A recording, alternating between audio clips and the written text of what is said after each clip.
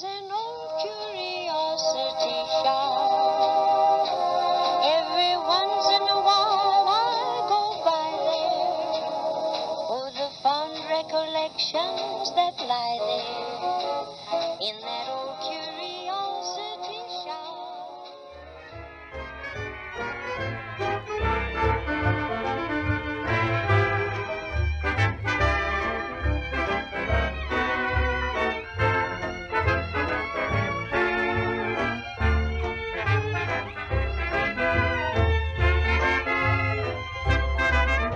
It's a rainy day. Share my umbrella? Well, yes, but say, you're not the kind of fella who'd ask me over to his apartment just to look at the pictures. Well, it's a rainy day. A rainy day? We can't go walking. I know, but we can stand here talking. But then I'm hoarse. And you've forgotten your goulashes. See, it's a rainy day. Honey, would a drink do you good? Yeah, I think that it would, somehow. I vow. Well, may I ask for a sip? Got a flask on your hip right now? Well, not now. But here comes a cab. Come on, let's grab it. Well, I don't trust men who have that habit. Well, you really might get double pneumonia. Gee, it's a rainy day. A rainy day? You know, I'm really glad I met you. A rainy day, I won't forget you. Gee, you know, it's nice that we can both be sharing this taxi. It's such a rainy day. Well, then why don't you come on and stop being formal? Oh, no, take it easy now. Get right back to normal. Or else, you know, you'll be the only one in this taxi. Yeah, well, it's still a rainy day. What I sought long in vain, I have caught in the rain today. Yes, it looks like it's my day. Do I look like a fish? Well, I'm hooked and I wish to say all day. That's it. Now I'll take you home. Thanks. But not to your home. Oh, well, do you think I'll feel at home in your home? Absolutely, and then we'll begin where we leave off in this taxi. All on a rainy day. Is that okay, honey? Okay. Driver, take us to the YMCA. Just a minute. Hi everyone, I'm Scott from the Old Curiosity Shop, and I'm back with another kitchen counter thrift haul. Just look at all that stuff!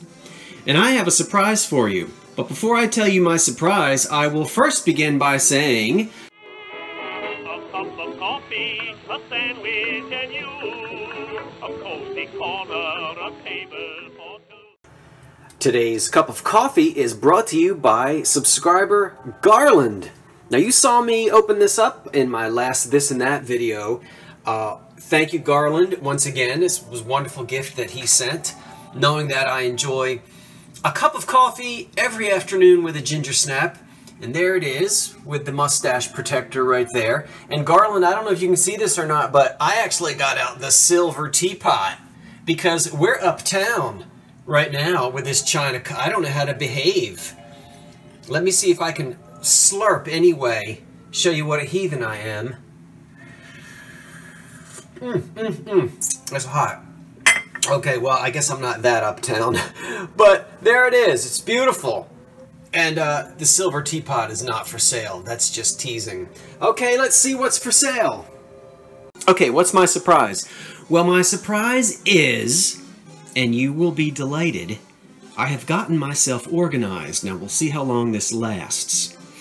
Every single thing, except my silver teapot and mustache cup, other than that, everything you see on this kitchen counter is for sale in the Old Curiosity Shop. I'm not keeping any of it. And it's all currently listed. That's right, it's all up and running right now, most of it as auctions, but a few as buy it now. Now the auctions run for 7 days, and I listed some of these things 1 or 2 days ago, so if you see anything you like, why don't you visit the Old Curiosity Shop? I would appreciate it. And if nothing strikes your fancy this time, don't worry. I'm always looking for wonderful things from the 1920s into the 60s. for sale in Scottswold Curiosity Shop. By the way, also, those of you who watch me, you know that that milkshake mixer back there is not for sale either. Okay, but everything else is, and it's all available right now. So let's dive right in. A few of these things you've seen before, but I didn't have them listed, so I want to come back again and tell you that these 3 plates right here are glass, and I think I mistakenly said Old Colony. It's really Old Cafe, and they're made by Anchor Hocking. And it's in their ruby red color. I have 3 of these. You can call it whatever you want. It's not a saucer. It actually is a kind of a plate, but it's in the shape of a bowl, so you may place inside of that whatever you find thrilling. Also by Anchor Hocking are these not platinite, that's hazel atlas. What am I trying to say? Vitrock lotus leaf plates. I've got 4 of them. Now, they do not have their blossom cup. There was a cup that sat right in here. You can Google it and see it, or you'll see it on eBay. I've shown them to you before. So these are just the underplates, and it is a glass material that's similar to hazel atlas's platinite. It's kind of like a milk glass. But anyway, these are lotus leaf plates, and these would be fine, really, even serve cake on, I suppose, without the little cups, without the cups that sit in the center. I bet. Well, I don't know why I'm standing way back here. Let me get in here and let you see them. They're beautiful. I don't think they've been used. If they have, they've seen very light wear because there's no utensil marks, and there are no chips or cracks. Believe me, unless something has a chip or a crack, I'll tell you. Otherwise, everything is in perfect shape. These are in great shape, too, without any utensil marks. 3 of these, 4 of these. Back there are the mid-century modern vases. Swung vases, 1 in blue and 1 in amber. They're both footed, as you can see, or on little pedestals. I'm not very good at determining whether they're made by Viking or L.E. Smith or any of the other companies, because this is really only on the cusp of my area of interest or experience, but they are mid-century vases, and you can have, oh, by the way, better pictures of anything without this somewhat distracting backsplash can be seen on my eBay page. So go there if you'd like better pictures. But this is a beautiful mid-century blue color. There's no sick glass or, calcium deposit, water deposit stains inside of this, and it's very thick and heavy, very fat bottom, pardon the expression, and the amber one over here is a little on the unusual side too, with sort of a honeycomb pattern at the bottom. Okay, that's for my 1960s folks. This is wonderful, and believe me, if I had 2 candlesticks I wouldn't be selling it. This is made by the Cambridge Glass Company, and they called this blue azurite. It's not Delphite. That was a different color, and that was made by, let's see, Anchor Hocking made a Delphite color. And this actually dates to the 1920s, to about 1930. It's gilded and embossed. Some of the gilding is coming off, but that usually happens. That's just a mark on the bottom that happened during production. There would have been 2 candlesticks, ball candlesticks with a console bowl in the center. Sadly, we only have 1 candlestick, but it's a beautiful color, and I'm convinced that someone out there has the other candlestick. From the same era, although I don't know who the maker was, could have been any one of those glass companies of the 20s and 30s. Again, Duncan Miller, Cambridge, Lancaster, on and on. You know the names of the companies, Heisey, so forth. It's a fan vase. It's embossed. It's pink, although sometimes pink doesn't always show up. You'll have to just trust me on this. It's a very delicate color of pink. And that right there is not a scratch. It's what's called in the trade a straw mark. And it happens during production or during cooling, and you just have to get used to that with glass from this era. You'll get these little marks in there, and folks who aren't used to it will often say, "Oh, it's cracked." Well, that's not a crack. It's called a straw mark. Okay, fan vase. Here is the tumble-up water tumbler set with the carafe, and this is the matching set. You've got the uranium glass bottom and top. You put your water in there, you set it on your bedside table, and when you wake up in the middle of the night and you need to rinse out your dentures, you just pour yourself some ice water and go at it. Now this is a very delicate, very thin piece of glass, and it is in this ribbed optic pattern, which does match the bottom. I don't think my camera work is very good today. I'm not sure why I'm having such issues. So that one is all set. That dates to about 1930, 1925 to 1935. I don't know the pattern, but it's Royal Ruby by Anchor Hocking. And remember we saw these over here, so this is the same. Actually, it's too bad I don't have 4 of those, because these would fit beautifully right in the center as underplates, although they're kind of big. Anyway, wouldn't your Christmas pudding look delightful in that on a green tablecloth? Again, this is a style that comes from the mid-century era of the, well, actually, you know, I'm never really quite sure on all of these dates. We're just going to say the 40s and the 50s. Some of these date to the early 30s. That might be late 30s. Anyway, I've got 4 of these little two-handled dessert bowls by Anchor Hocking in that pattern. These could be reproduction. I'm not certain. That pattern was reproduced. It's pink glass, and I think it's called Florentine number 2. And, oh my goodness, anyway. Yeah, so they're little juice tumblers. They're in excellent condition. They did reproduce this pattern, and these very well may be the reproductions. So just throwing that out there. If you like them, buy them. And so, yes, I'm not really sure whether they're the reproductions or not, but it's pretty glass nonetheless. Here we have a souvenir plate from Florida. I picked it up. Oh, I don't remember where I was, but I like the flamingo, the palm trees, the oranges. It's all there. And there are 2 holes on the back if you want to hang that up in your kitchen. This is probably a mid-60s to mid-70s plate, probably. This one, because of that square shape, is much earlier. Square plates with a sort of, not beveled off edge. What do you call that? Anyway, this was a popular style in the 1930s and 40s. Plates in this particular shape. It's unmarked, it's probably American, and it is the Lord's Prayer with pansies around the side. There's crazing in the glaze. This is the kind of plate, although this doesn't have holes in it for hanging. You could put the wire rack on the back and put that in the kitchen. How many of our grandmothers had the Lord's Prayer plates in their kitchens? Mine did. And here's that candy dish everybody was so excited about. And I'm excited too, because let me bring it forward and show it to you in the light, a little bit better in the light. And I've got really good pictures of it online. Let me bend down here so that you can really see. It's a couple of people thought, well, maybe it's amber, but the blue is just making it look, well,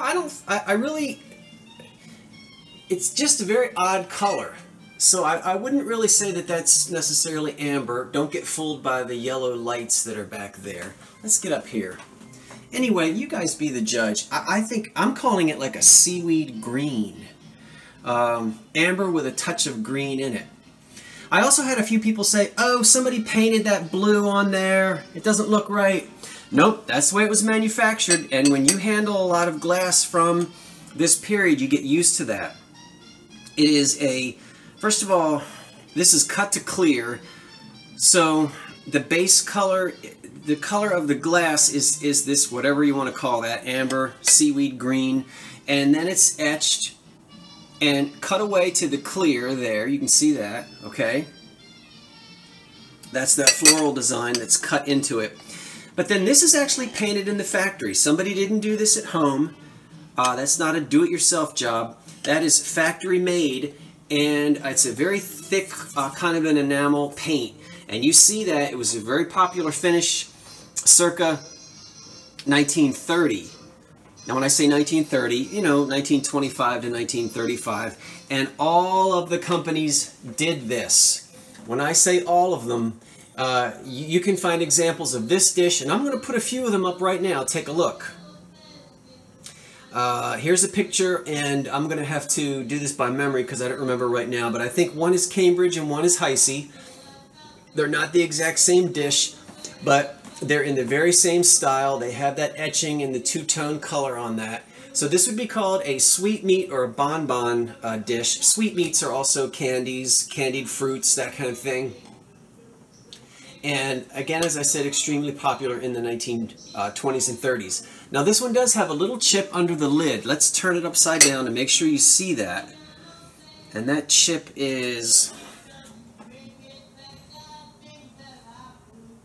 Where is it?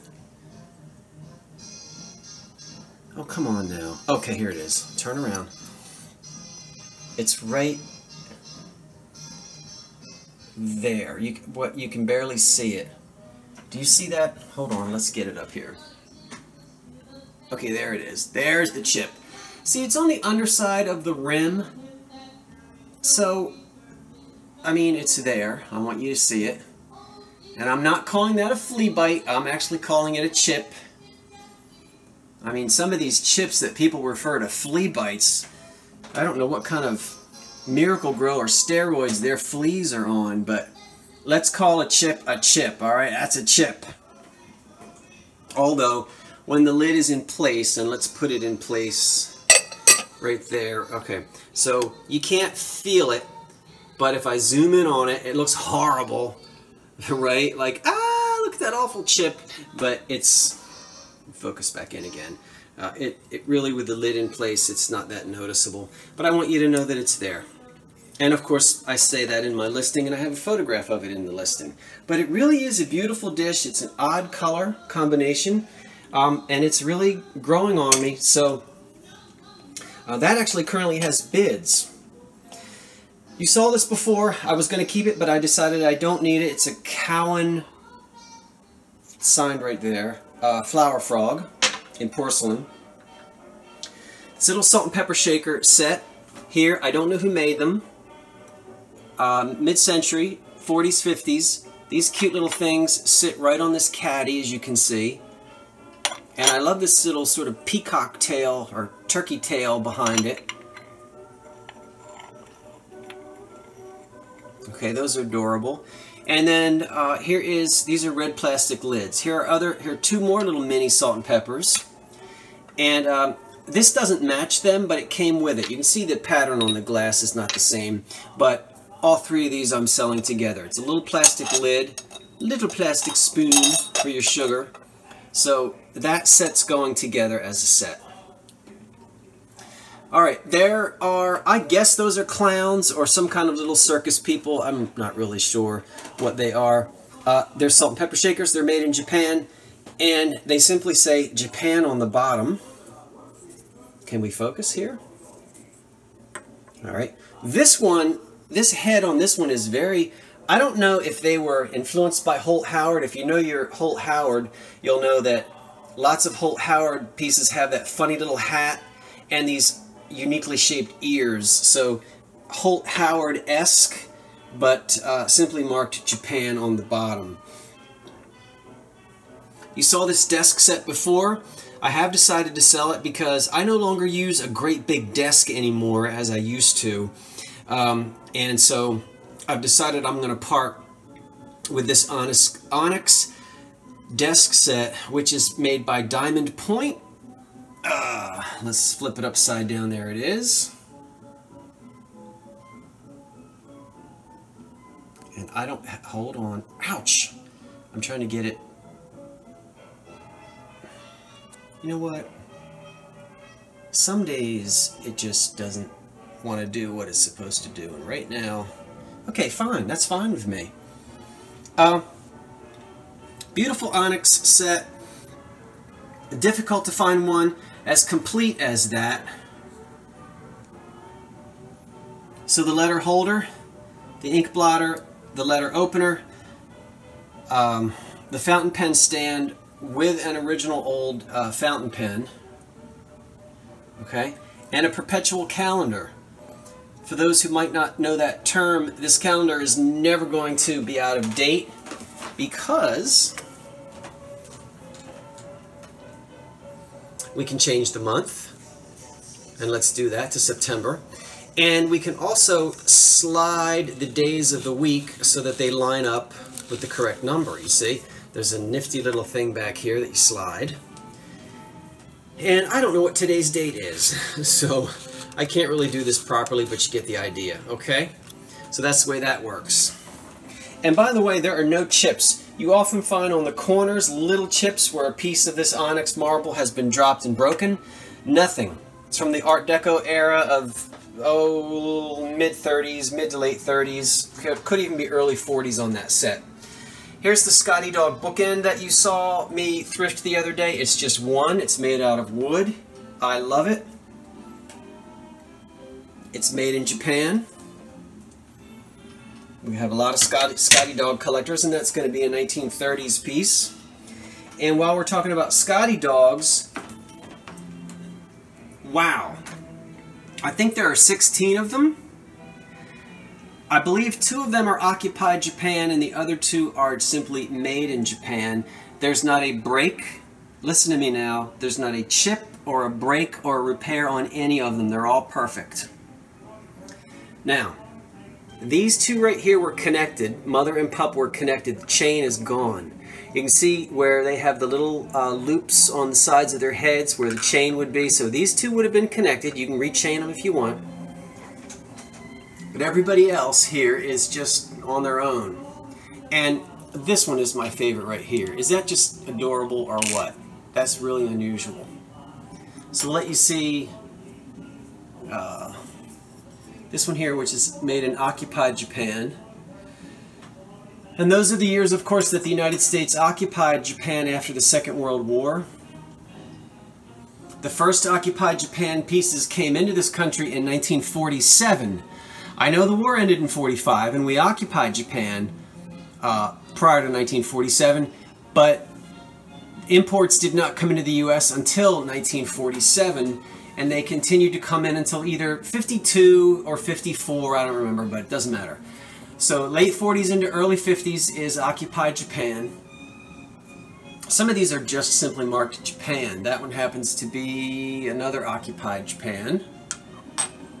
So we can date all these to the late 40s to early 50s. This one just says Japan, so this is probably after the occupation. Although some of these could even be before the war, which would be before 1941. And it's just a wonderful collection. Now, if Tippi Hedren walked in here, she'd have a fit. No, it's not the attack of the birds, but we do have a nice collection of birds back here, one of which has his Royal Copley sticker right there. The remainder of it, you can see that. See there, Royal Copley. So, are they all Royal Copley? They could be. We know this one is, because it's got its sticker. You be the judge on the rest. Note the bottom. Royal Copley does not always have those 2 ridges on the bottom that we usually see, because clearly that one doesn't, and we know it's Royal Copley. Now they're all different, although, let's see, 2 of these are from the same mold, but they're painted differently. I think, see, that one is Japan, so we know he's not Royal Copley. But these 2, let's see, well, maybe not. Anyway, they are all different. None of them are the same. That one's probably Royal Copley. That one probably also is as well. That may be the Cardinal may be the only one from Japan. And then this diving, is he a sparrow? He could be Royal Copley as well. And the wonderful thing about these birds, again, is there are no cracks, no chips, no repairs. They're wonderful. There might be a little crazing on the glaze, and that happens with a lot of old pottery and porcelain and so forth. Okay, I know I went quickly. If you'd like to know more or have better pictures or read more about the descriptions of any of these items, as I said at the beginning of the video, everything that you see right now is available for sale in the Old Curiosity Shop. I have put the link below. Thanks everybody for watching. I've got lots more coming up for you, including 1 or 2 more thrift hauls I'm going to be posting in the next couple of days. I'm still putting new items in the shop. We're going to do a couple more restoration videos, and I'm still putting together my thoughts on my 3rd installment of This and That. Remember, if there's anything you're looking for, let me know. I will say, and I'm going to apologize, there are times when I will sit down and go through all my emails, and then there are other times when I might not even look at them for like 2 or 3 days. I know that's horrible. But if you've written to me in the last couple of days, I'm going to get to the emails. So thank you everyone who has written this past week. I'm going to stop talking and now go and drink that coffee. It ought to be cool enough now. Wait, let's see. Hold on. I just have to. I just have to. You know, you can have coffee with me. You certainly may. You don't need my permission. Let's do this. That's right. Look at that. I can put that right on that little mustache spot right there. Isn't that wonderful? Thanks, Garland. Okay, it's Scott from the Old Curiosity Shop, like a heathen talking with his mouth full. Thanks for watching. So long for now.